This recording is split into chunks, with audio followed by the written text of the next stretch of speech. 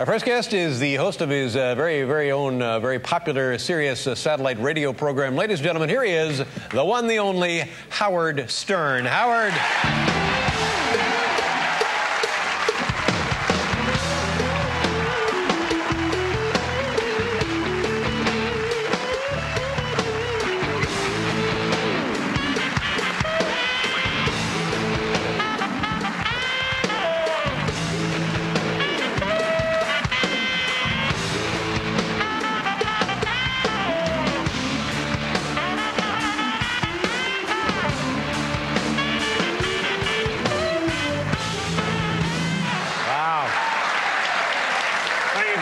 You look great, Howard. You know, it's, I couldn't decide whether I wanted to come on the show. I wanted to have something relevant to say, but I felt it's Christmas. Yes. I'm now on satellite radio. Right. I put on this outfit, and I brought you a beautiful gift of Sirius satellite radio. Oh my it is God, the Howard. brand new my stiletto. God. Wow.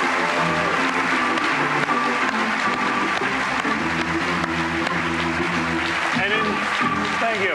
And in the true Christmas spirit, I have brought satellite radio for everyone in the audience. Oh, my God. Look at Sirius.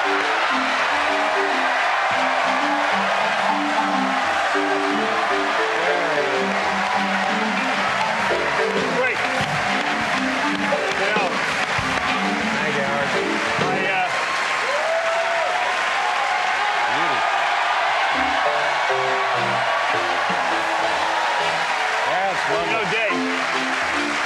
That's very generous. You know what I feel like? I feel like the White Oprah. I watch these shows. I see Oprah giving away radio. She gives away cars. That I could give this to your audience tonight. It's a White Oprah. Very nice of you. Hope you enjoy it. It's great. I brought my own notes. You brought your own notes. I did. I got to tell you. Would it have killed you to wax, for God's sakes? I don't know. You know, I got to tell you, now that I'm on satellite... How's that going, by the way? It is going so great. We started out with 600,000 listeners in 1 year. Right. January will be 1 year. We now have almost 6 million, I understand. Whoa, so, God. We're growing, and it's... And what is it now that the listeners get that they used to not be able to get for free? What is it they're paying for now that they get that they couldn't get for free? It's a much better experience. I'm happier. The show is better. But really, is that what people want? I don't think people want a happy Howard. You know what it is, Dave? It's a lot of freedom. We get on there. There's less commercials. Right. We only have a couple an hour. You can really let things go. People seem to be looser. Is it the same group of folks? Same group of folks. Is Baba Booey still with you? Baba Boohai is still there. Thank and the language is even looser, and people loosen up as a result. Right. You know how sometimes a guest can be uptight, but even my staff, the first week we get there, we had staff revelations. Everyone had to reveal something about themselves that was unusual. Robin comes on, who works with me over 20 years, and says, I have something to admit. I use meat and vegetables to pleasure myself. And I'm thinking, you know, how well... Right? It's crazy. How well do you really know a person? You know what I mean? How long have you been working with Paul? Has she ever used a chalupa? Look how happy he is. Jenna Jameson, the porn star, comes on. Looks beautiful, looks good, you know. Don't tell me there's something weird about her. There was. It turns out, she comes on the show, and she starts telling me that she did a promotion with Jenny McCarthy, beautiful Jenny McCarthy. Yes. And she says, I went into the ladies' room with her, and we got to third base with each other. Wow. Now, let me tell you something. On the old kind of radio, you couldn't even say third base. Really? You know, everyone would be like, third base. They come running in the room. They start hitting buttons and all this, and we're talking about third base. Well, what exactly is third base, Howard? What is third base? You want to know? Yes, I would like to know. Well, Dave, and this is something you're going to have to talk to your son about eventually, I know. So this is good for you to keep... Well, it's hard to describe on regular television, but there is a manipulation with fingers that are involved in going underneath people's clothing. This coming from a man in a dress, ladies and gentlemen. But it's great. And I'll tell you, thank you. It's not a dress. It's more like what Nosferatu would wear. I'm sorry. It's something special for the occasion. Now, but I'm loving. Let's talk about the holiday season. I heard something this afternoon I had trouble believing, because I kind of thought you were like me, that you didn't really go to parties and stuff. And I heard you went to a big holiday party the other night. I'm just like you. I'm very much like you. I don't leave the house. Right. I make a lot of money. Yeah. And nobody knows if I'm married or single or what. By the way, how's that going? It's going very well so far.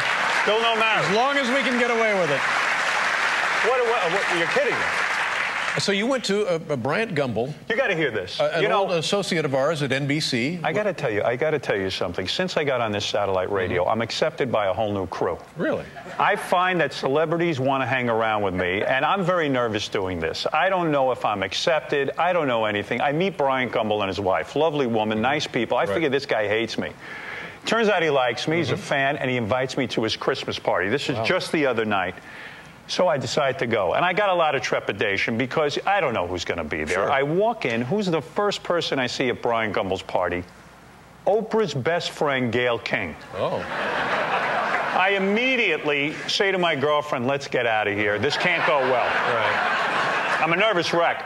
So she says, no, it's going to be fine. We avoid her. There's plenty of rooms in Bryant Gumbel's apartment. This guy did pretty well, if you know what I mean.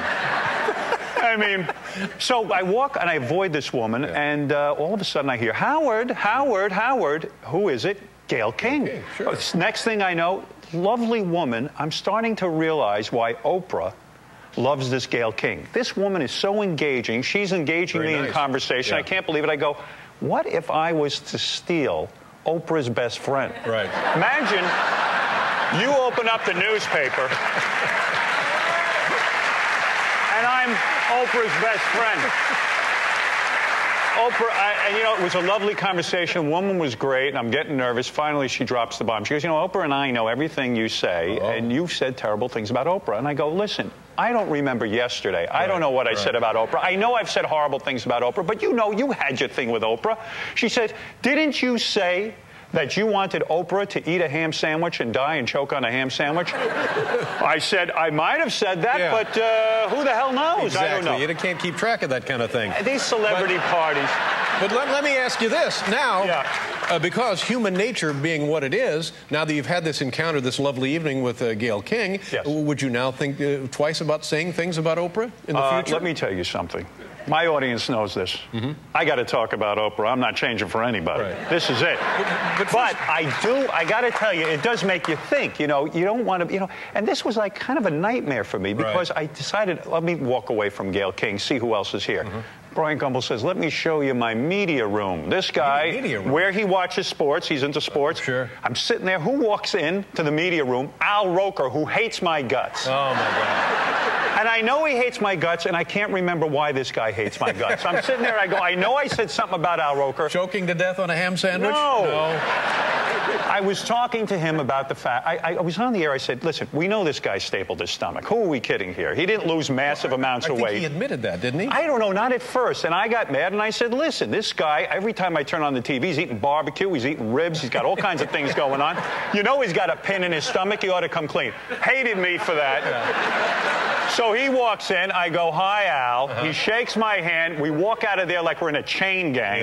It was miserable. Then I walk out. Who's talking to Gayle King? Stole her away from me? Spike Lee. He hates me. Really? Spike Lee hates me because I thought all of his movies were like amateur movies. It looked like NYU student movies, but I did like Malcolm X, and I said, I'm going to get the hell out of here. And I did meet a friendly face. I met, not Kathy Lee, the other one, Kelly Ripa. The other one. Boy, your stock is soaring. I like her. I like anybody who's not Kathy Lee on that show. But again, Howard, did this give you any pause for consideration, any kind of introspection? If you're afraid to go out because people hate you because of the things you've said, honestly, that's got to work on you at some level. Maybe Dave, change a little bit. You're absolutely right. Sometimes I say to myself, maybe I should elevate myself. Maybe I should become an elder statesman of radio after all. And then I realize I'm the guy who comes on the Letterman show with no pants. What am I elevating? I'm going nowhere fast. It ain't going to happen, Dave. We'll be right back here with Howard Stern, everybody.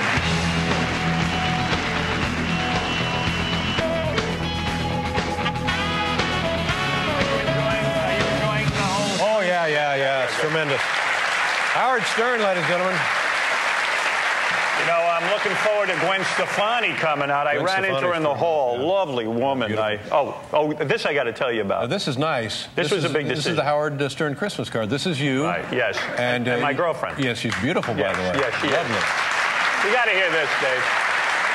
You know, from Love, Howard, and Beth. Very nice. Yeah, well, what it was is we sent one of these to Regis. Regis lives in my apartment building, you know. He's in the same building as I am. And I said to Beth, I said, you know, every year we sent out a Christmas card with our dog. Sure. And then I found other people were sending Christmas cards with their dog, and I wanted to do something original. So we took this picture, and I said, well, maybe it's obnoxious to take a picture of yourself and send it out like that. But my girlfriend convinced me we should send this out. This morning, Regis showed that card on his show, and he talked about it. So it's creating, it's creating something. So we sent it to my mother and father. And my mother is speaking to my girlfriend, and she says, oh, I got the Christmas card and Beauty and the Beast. I'm like, what? You know, well, I look good. So I get a hold of my mother, and I say to her, I go, Ma, what's this? She says, Beauty and the Beast. I said, oh, yeah? I said, I don't think it's nice that you call Beth a beast. But the fact of the matter is, the mother is supposed to take the son's side. She's the one place of refuge, and here she's calling me the beast. And I got to tell you something. I don't feel good about myself in this face, and it's been pretty hard going through life with this. But the fact of the matter is, you think your mother would love it. I was going to call her on the air and give her, I was going to tell her, you don't look too good either. But I didn't go there. I don't know. But, you know, listen, Dave, I'm happy. You know, you seem happy. You seem pretty happy. I'm happy. I'm happy on satellite radio. Sirius, God bless you. I got my own TV channel, Howard TV. Right. I'm on what is the Howard TV exactly? What is Howard TV? Howard TV is great moments from our radio show, uncensored. We're in the studio. It's wild. I brought you a clip. I don't know if you want to play it. You're very anti-clip. There's a lot of rules on this show. You got to be very careful. Let's see the clip. You want to see a clip? Here's something from Howard TV. Wait a minute. We'll do a thing here, and then we'll come back, and then we'll take a look at the clip. I'm going to let you see this. It's going to blow your mind. All right. We'll be right back with Howard Stern.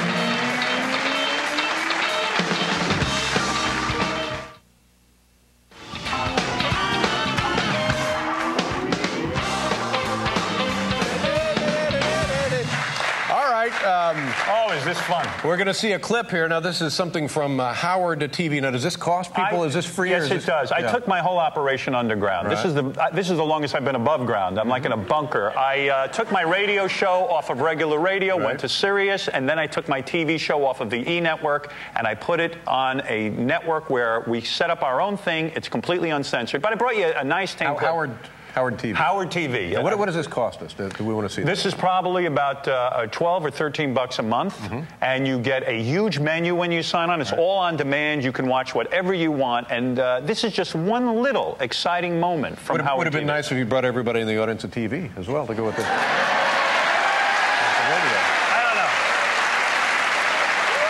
Believe me. I was pressing it on the satellite radios. You should see how long it took me to get them to give those up. But you get them when you walk out of the studio. The clip here that we're going to see is, tell us what we're looking at. What you're looking at here is a character named Jeff the Drunk. He shows up on my show. Right. He came up into the halls. We keep our cameras on even behind the scenes. So not only do you see the show, but you see what goes on behind the scenes. And here's Jeff. He shows up to my studio drunk, and he's having trouble staying on his feet, but we keep the camera on him. It's a lot of tension. It's reality television at its best. Here we go. Get the out of here.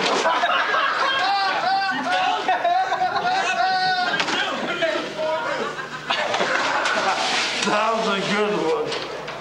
Jeff, you going like that? No.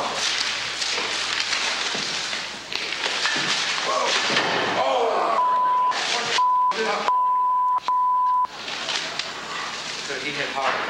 You all right?